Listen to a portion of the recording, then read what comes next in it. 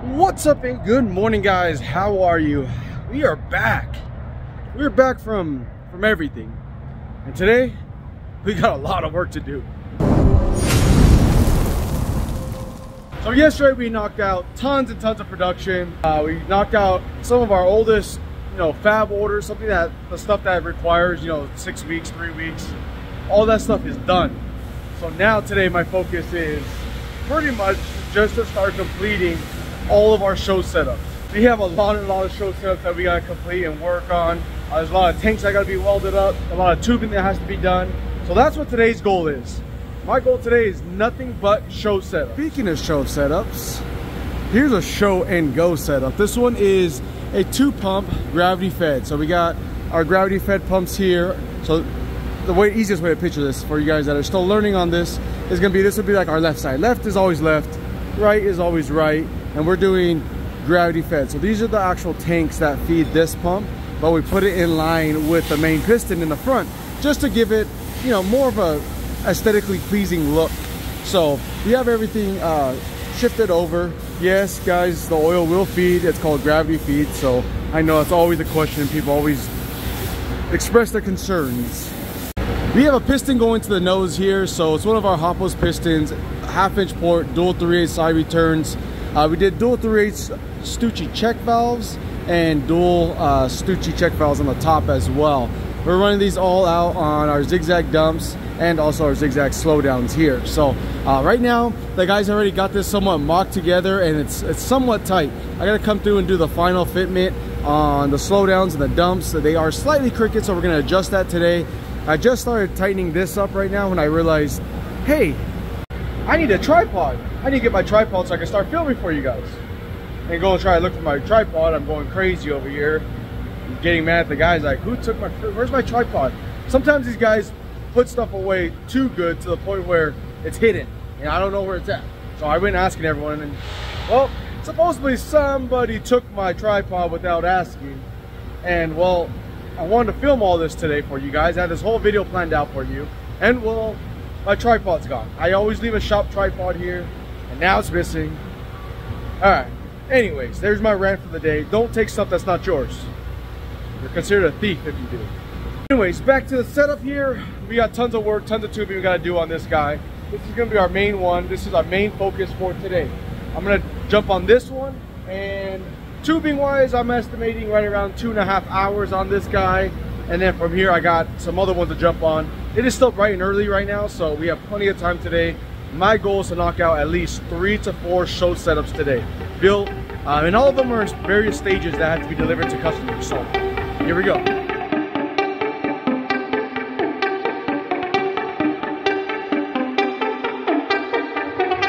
Well, guess what? We found the thief. Him. Stole my freaking tripod to use it at home for homework. This is a filming tripod. Come on. Come on. Huh? God. People are just trying to work here. That's it. That's it. Found the thief. He found the thief. He brought back the tripod.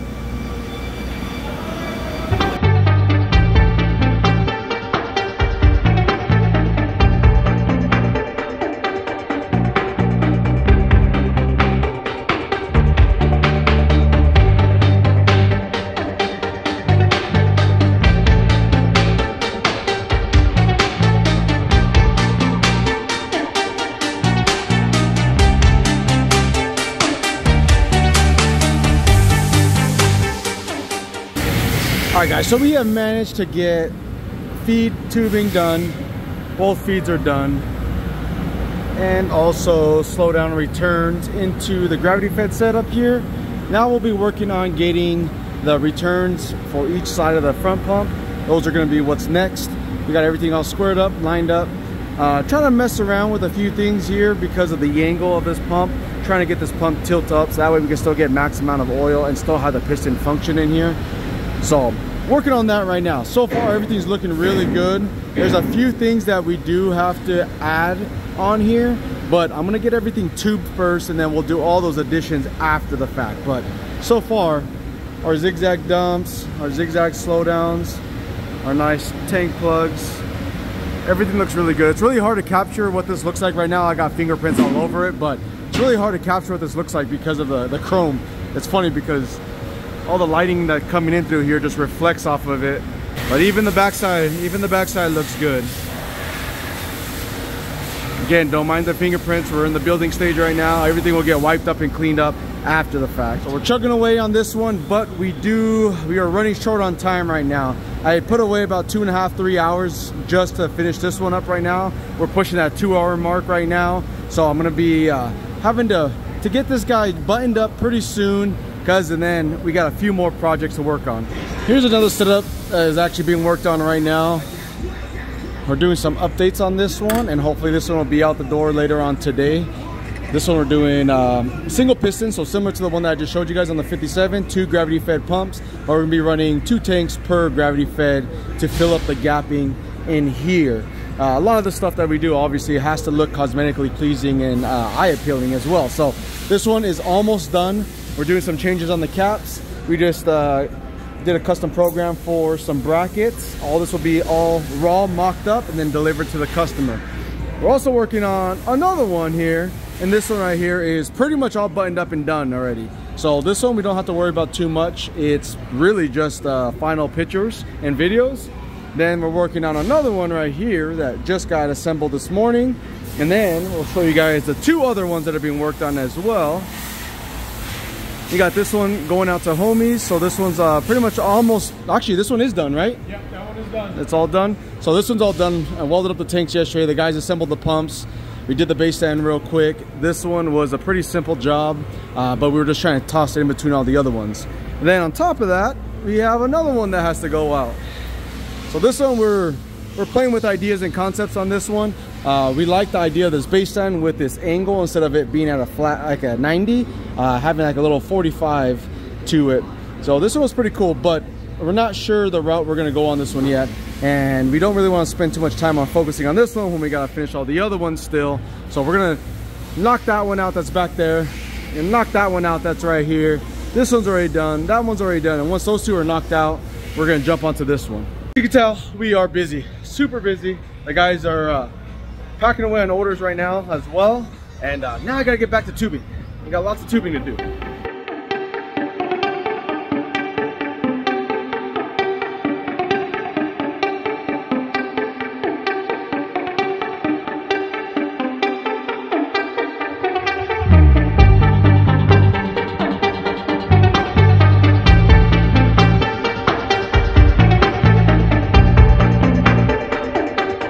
All right, tubing's all done.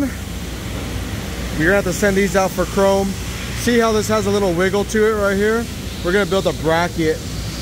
I already have a riser bracket here to get that angle, but we're gonna build another bracket here, and that way it supports this. I'm not sure if I wanna go to the back like this one is, but we'll figure that part out right now. I'm thinking, ideally, I'd love to go into here, but this is already chrome, so yeah, we'll see.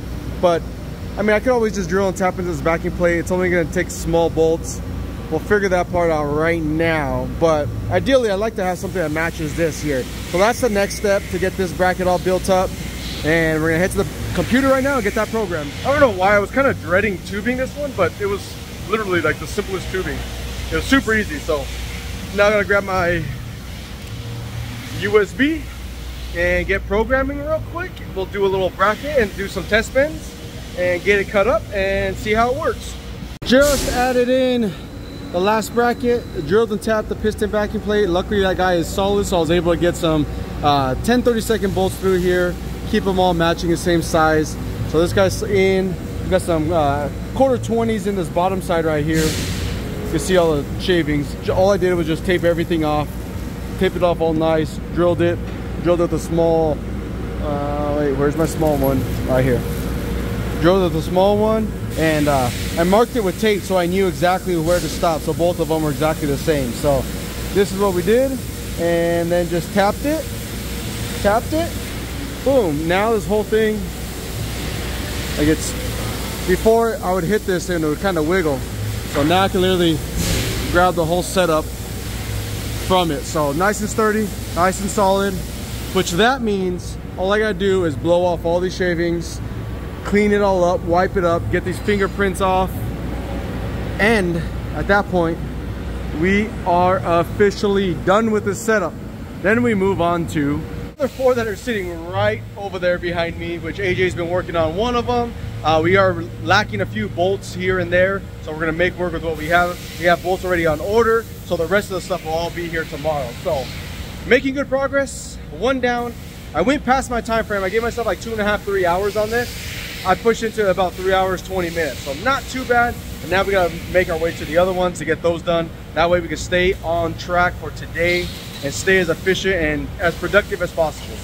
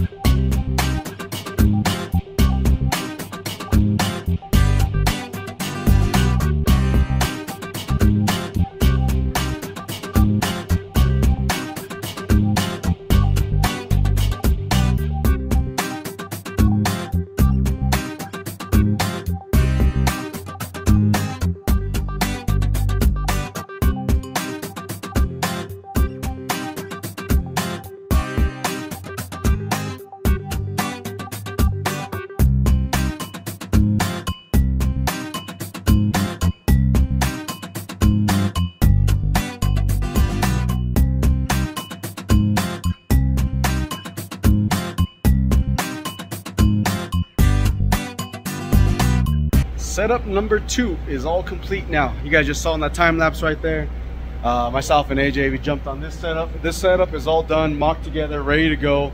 This one is a setup that was actually here right before Super Show, and the customer decided they wanted to add a little bit more to it. So, well, we added more to it, and he also got some of our new parts that actually haven't even really posted. I posted little sneak peeks on Instagram, but not like full-blown pictures or videos of this. So these are our new ones, and we're using them right now as a single slowdown, but you guys will see the difference. So this is one of our new slowdowns that we just came out with. It actually, technically, it's not even released yet.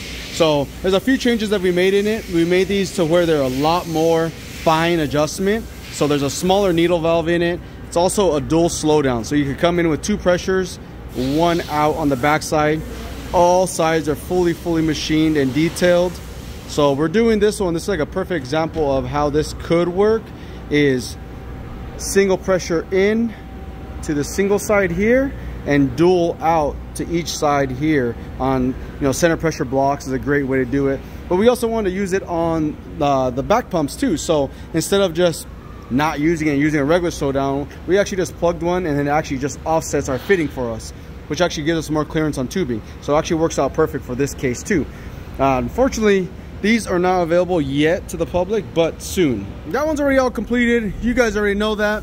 We just went through and double checked all this one. Everything's ready to go on it. So that completes 3 setups for today. This is all done. Actually, that completes 4 setups for today, because that one's also done. So those are 4 that are done, leaving today. We're gonna jump on the next one, which is gonna be a 4-pump. I'm in the process of designing the stand up for this one, which this stand is gonna be a little more complicated. This is for our good buddy S&K, Steve, for one of his personal cars. And I had an idea to match the shape along with some of his patterns on his car, because he's a painter. So that means if I do that, he would actually paint that pattern and it'll look the same in the car and in the trunk. So I'm trying to get some renderings done on this one as far as getting his patterns and matching it up to what we're doing and make sure it's the right angles and stuff. There's a lot that goes into these setups. I know a lot of you guys don't see it, but I want to show you guys the process of us building all this stuff. Lots of time, lots of effort. So now we're gonna jump on this next one. This next one is Steve's, like I said, and we're working on the stand. So we knocked out 4 setups today, and I'm gonna work on the 5th one right now. If I get the base stand designed out on that one before 5:30 or 5 o'clock today, I'm gonna call that as a win for 5 setups today. All that buzzing, that's all the guys taking off. We are done. I'm trying to find my keys. Where did I put my keys?